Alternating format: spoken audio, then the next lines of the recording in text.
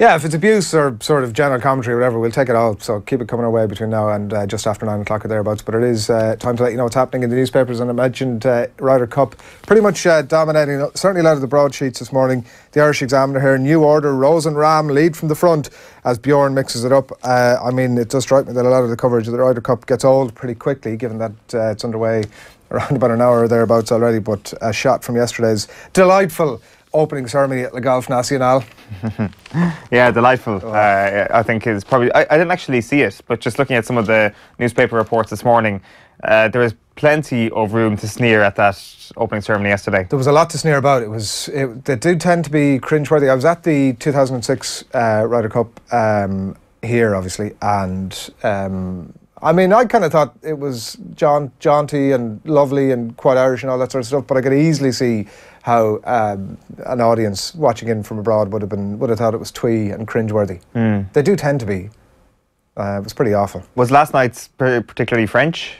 I didn't watch a lot of it, no, but I did see they had a French singer came out, and she seemed pretty good. Like, she seemed like a good French. And Kaiser Chiefs, of course, very French. Yeah, but she was walking up and down the stage with all these like golfers sitting behind her who were not exactly into it, and it just all jarred a bit.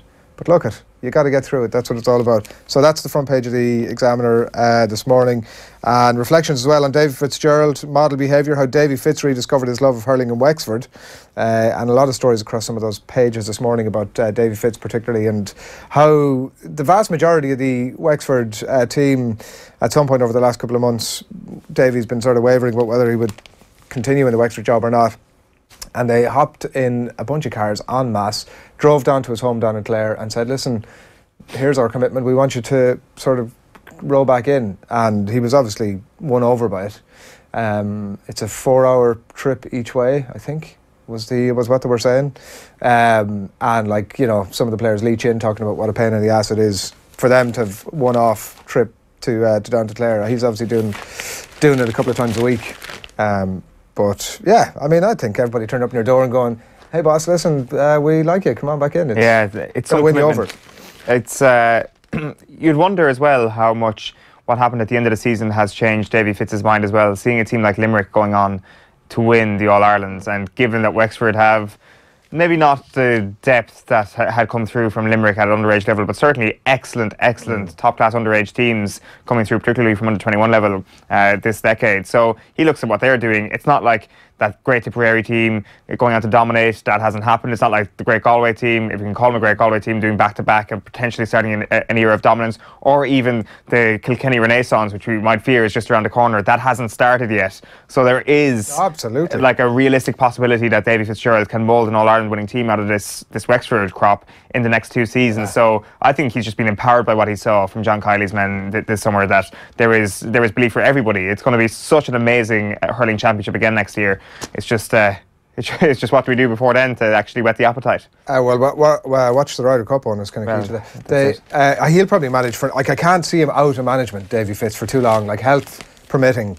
He'll manage for another 20 years, I'm sure, before he sort of sidles off down the punditry route. Yeah, the thing is, like, it's something that's often mentioned, but it's worth mentioning again, is like this straight transition that Davy Fitz had from his playing days to his inter-county setup days. So it's 30 years involved with top-level hurling, which to a lot of people is just too much in the pressure cooker, but for Davy Fitz, I suspect it's not enough. Well, it's probably a bit different now. Like, he doesn't need to be out at the side of the road sort of pucking the ball off the wall anymore, kind of putting the fear of God into his opposition rival goalkeeper like he used to do. Yeah, it's true. It's a slightly different dynamic now, you know. You don't need to be up at 5:30 pucking the ball off the I need to be up at 5:30 to drive to Wexford.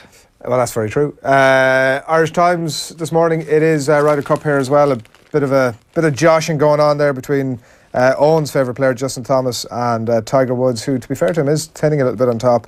But Justin's there to the rescue to give him a little bit of grass for the noggin. Time for heroes Woods in Paris is in trouble, I think. No, he's not. He's on the middle. No, he's absolutely fine. The cameras just zoomed in on the water. I was like, no way, is this going to be 2006 all over again? And then it just stopped zooming in, and we could see the ball in its perfectly placed in position A. So Tommy Fleetwood is about to address his ball there now as well, and we'll let you know that in just a second. But yeah, the Irish Times, time for heroes in Paris, writes Philip Reid, who's over at Le Golf National this week. The fun is over, and it's time for the golf to start, but it's hard to call which team will emerge victorious. I presume the fun is kind of just beginning. It does strike me that with a lot of these papers, without getting too sort of geeky about it, that like they've got all the tee times obviously for the opening day, 4 balls and all that sort of stuff. They're a big feature in the front pages. Like it's all kind of dead stuff really by the time. I don't know what the mean time for people buying their newspaper or consuming their newspaper is. I would say between 7 and 9. Yeah. On the way to work, no? Well, I'm saying that after 7:55, all this section down here at the right-hand side is sort of done and dusted. Some good shots and reflections as well on that fantastic opening ceremony at Le Golf National yesterday. The whatever the equivalent of the red arrows is, flying over there with the tricolour, red, white and blue, flying over the opening ceremony. David Ginola was the unusual choice of host yesterday. He did a pretty good job, I have to say. I thought he was pretty slick. He knew his lines, knew his cues, had a bit of personality about him. Could get the. You needed somebody French there, obviously. This was the other thing. I mean, there isn't going to be much other French influence over the course of the week. So no, I see in Malachi Clerkin's headline there, he does say that the person who was like doing the warm up for David Ginola encouraged the crowd to make a lot of clap, which is. I mean, I just think that's cheap. That I laughed. Somebody's expense on that. English is not their first language. How good is your French? If I said in French, let's please make a lot of clap, and they laughed at me, I'd be happy enough saying, you know what, I'm fine being the punching bag. How good the clap? Exactly. There's been a lot of French lessons on OTB AM this week, as it turns out. I've learned a lot. Yeah. The Irish Independent this morning, McIlroy ready to roar is the headline here, with his rookie sidekick Olesen, as the two guys give each other a fist bump there. So they are out on the way in the last little while as well. And Spieth and Thomas have taken the first hole there in their matchup. So Casey and Hatton, I'd definitely assume that was a bit of a write-off that matchup, I have to admit. But yeah, an interesting pairing there between Thorbjorn Olesen and Rory McIlroy, the rookie obviously, and McIlroy, who is now a bit of a veteran almost of these things at this stage, and a veteran golfer. But Olesen is 28, so it's not he's a kid who needs to have his sort of hand held around as he goes. The other interesting story is away from the Ryder Cup that's on the back of the Irish Independent here, writes Sam Wallace, that Barcelona may not be able to afford Pogba January deal, which is an absolute nightmare for the guy, because it seems to all intents and purposes, if you read the fairly overt body language of this clip that's been doing the rounds during the week, like neither party is overly happy with it. It might take, it looks like the way Mourinho's going, and there's some more interesting stories that you'll have for us in just a minute that might sort of rubber stamp some of that.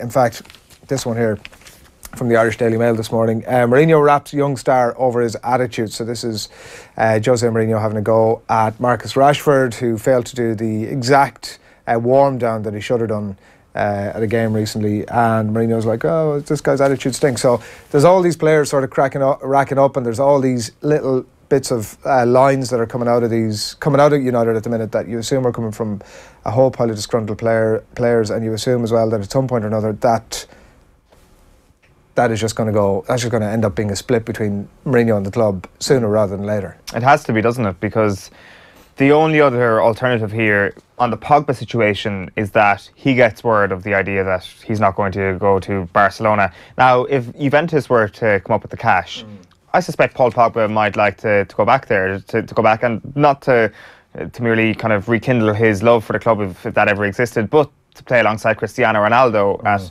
which point then they might be able to next season put together a real case for winning the Champions League. Granted, Cristiano Ronaldo will be another year older, but if Barcelona can't stop up the cash, if Juventus isn't a live option this January, then Paul Pogba's got no option but to kiss and make up with José Mourinho. Like, he's done enough to undermine his managerial kind of status over the last 7 days.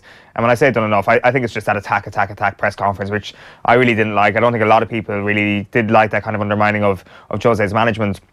That if he can do it that quickly on that scale, is there potential for him to make up as quickly on the other side of things? Well, the one big barrier to that is José Mourinho's capacity to forgive. Well, that's the interesting part, right? He's supposed to be the adult in this conversation. I mean that in the sort of business sense of things. He's supposed to be the one who's able to step into it and go, right, look at, what's the problem here? The problem is I'm rapidly getting a whole bunch of disillusioned players. How do I solve that? Well, maybe I'll sit down and have a conversation with them and say, look, at what's wrong? What do you need from me? What can we do a bit better? It's not as if we're having a conversation with a guy here, which is a slight difference in maybe in Rashford's case, with a guy who's not going to be in the team. He starts every week. That's just the plain and simple of it. It's not a player who's disgruntled about not getting a game.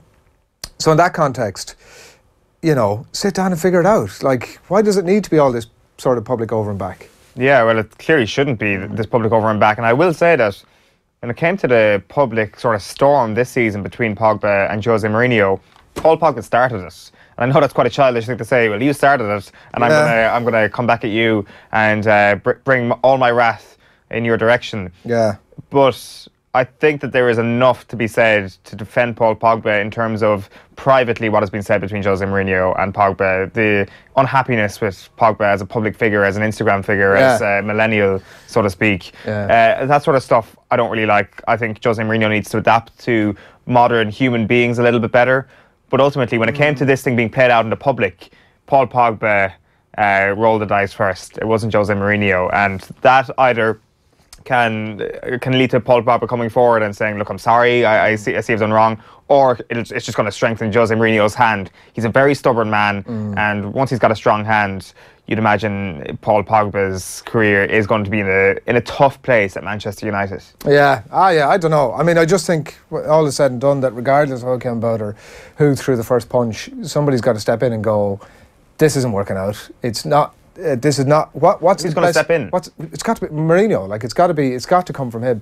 Like what's the best thing for Man United? But who's asking that question? Well, if there are such loggerheads, somebody stepping in can't be Jose Mourinho. Like, does Ed Woodward get involved in this? I can't see that happening. So my point is, if it isn't Mourinho, Mourinho's got to leave. Well, that's the thing. Or the other part, the key component in all of this that is definitely going to step in is Mino Raiola, and I can assure you that he is already having his word with Paul Pogba. And the thing is, like we said it before on the show, that I really do think that Raiola wants to get one more move for Paul Pogba before agents' fees are completely clamped down upon, and perhaps next summer with a new FIFA directive. So I think it's in his interest to get Paul Pogba out of the club. He wants Paul Pogba to be winning matches. Ultimately, the whole celebrity can only last so long if you're playing poorly. True. Or potentially, does this get to a stage where Paul Pogba's not playing at all?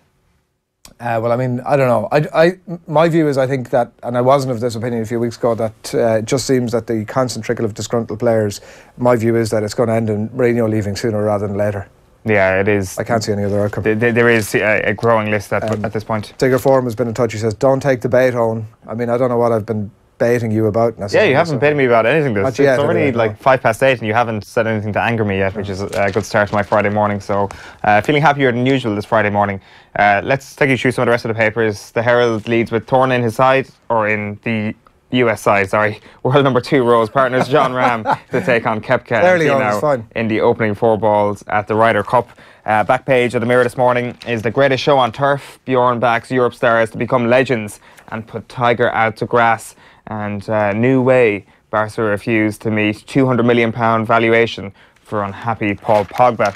Now, the back page of the Irish Daily Star this morning also goes with the golf and with the Paul Pogba story. A Pog's dinner, says the football element, in slams feuding Reds ace. So Paul Pogba has made Manchester United a joke and will be sold in January, according to Paul Ince. He believes that the club are now a laughingstock and something like this would never have happened under Sir Alex Ferguson. Of course, it never would have come to blows under Alex Ferguson because he just simply got rid of him. And in the golf, it's Europe holding on for a hairdo. Patrick Reed is in the water on the first. Yes, get in there. Oh, the Ryder Cup has landed. It certainly has. My word. Francesco Molinari had just hit a sweet approach shot on the first against Reed and Woods, and then Reed follows it up by landing in the drink. And how's Tiger doing on that hole? You keep an eye on Tiger while I go through the rest of the back pages. The Sun goes with shock and more. José's Jones and Bailly quip upset stars. So this is the other elements, him kind of giving out about Phil Jones and Eric Bailly being the last 2 penalty takers. He knew he was going to be in trouble, despite the fact that, you know, Richard Keogh was on penalties for Derby County at that point as well. I think if their centre-back is stepping up, you can't really give out too much about your own centre-backs having to step up to take a penalty. The rest of the dressing room is upset by this comment. You've also got rookie 4, Bjorn punt on new boys. That's, of course, Rory McIlroy there on the back in his 4th Ryder Cup. And then just a couple of more back pages for you this morning. The Racing Post goes with rise and shine. Ryder Cup rivals hard to split in early exchanges, and that has proved to be the case at the moment so far. I think Europe are 1-1, USA are 1-1. Yeah, it's all square in the other. The scoreboard there in the last couple of minutes. Your boy Hatton has just not run as close as he should have done. Right, maybe he's crumbling under the pressure, maybe. Back page of The Guardian then is let battle commence. Bjorn cites opportunity to follow Europe's greats. Yeah, so that's sort of where we're at. The Ryder Cup is ongoing. Justin Spieth has a putt here to have the hole. Is that what you're calling their duo, Justin Spieth? Justin Spieth, that's exactly a slip of the tongue there. But so Justin Spieth has Jordan done Thomas that. has got a better ring. Yeah, see, I mean, you get everywhere, Owen, is the short story. Yes, 2 Kerry jerseys at the Ryder Cup, side by side. They usually pop up in fits and bursts at the Masters, obviously. Just a quick one while it's on the screen there. So Europe are 1 up in the top match. Rose and Ram against Koepka and Finau. It's all square between McIlroy and Olesen and Johnson and Fowler. Spieth and Thomas are 1 up, and Casey and Hatton, and Molinari and Fleetwood up against Reid and Woods are currently on the first green. So that's the current state of play.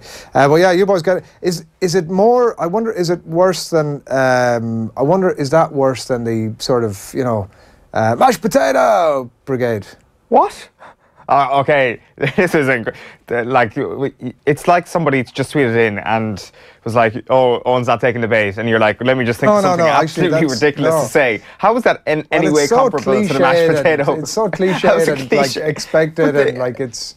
Oh, we're going to the Ryder Cup. Let's get on. Let's get our Kerry jerseys on, and like, come on, let's give it a break.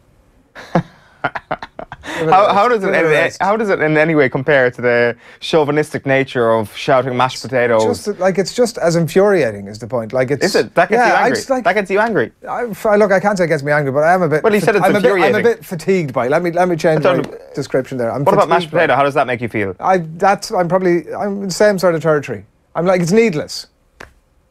Both are fairly needless. You're sickening. That's probably your worst take. And also, do they bring sort of 3 Kerry jerseys each? Why? Because they just wear the same Kerry jersey all week. Why are you saying it's the same people? It's a strong golfing county. There's that's plenty all of what Kerry makes it people worse. abroad. What? That makes it worse. I mean, I'm not for a second suggesting that the mashed potato guy is the same guy at every tournament. So I'm assuming there's also different Kerry fans who do this thing. I just think, like, if I was at the Ryder Cup, I'd be wearing my Kerry jersey. Would you really? Yeah, 100%. No, you wouldn't. Yes, I would. There's nothing wrong with it. Yeah, sure, I'd be famous. I'd be famous on the internet right now if I was wearing my Kerry jersey. We'd be discussing what an asshole you are right here, right now. It's as long as people are talking about me, it doesn't matter if they're calling me an asshole, basically. So that is the very, very latest with the Ryder Cup. We've lots of that coming your way over the course of this morning, and we're going to a little bit later on catch up with Alan Quinlan as well. He's going to talk all things rugby for us a little later in the day. But there was a tweet that jumped out at me a little bit. It's 8:10 by the way on this Friday morning. We are delighted to have you with us, and we do want to hear from you as well, so keep your comments coming in, whether it's on Twitter, Facebook, YouTube, whatever you're having yourself, do get in touch with us.